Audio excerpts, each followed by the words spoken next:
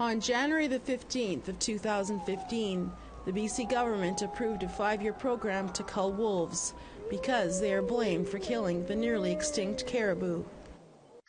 Laurie McConnell is with Pacific Wild and says the province has extended the cull for another 5 years, despite not enough evidence that it has made much of a difference in saving the caribou.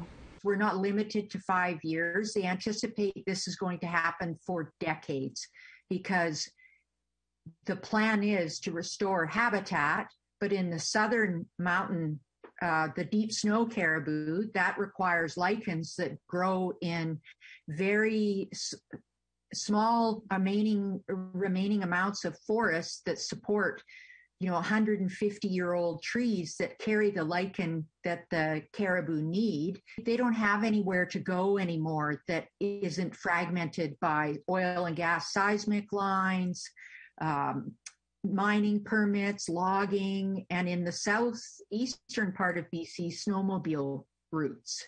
So far, over 1,400 wolves have been killed in what McConnell says is a barbaric practice.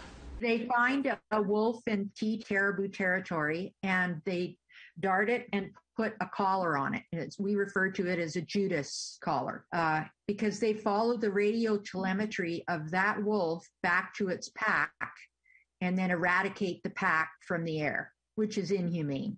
And it is not leading to the outcomes of caribou recovery. Cookbee Judy Wilson of the Union of BC Indian Chiefs says they just passed a resolution calling for the immediate end to the killing of wolves. Hunting of the wolves, the clubbing of them, and the inhumane acts are not within our keeping of our laws as Indigenous people. So there has to be a better approach, and I know there will be more consultation, but just to renew the 5-year wolf culling program that, we'll see more slaughter isn't really the answer. The province did not respond to our request for an interview by the time this story went to air. So far, 526,000 people have signed a petition to stop the killing of wolves. Tina House, APTN National News, Vancouver.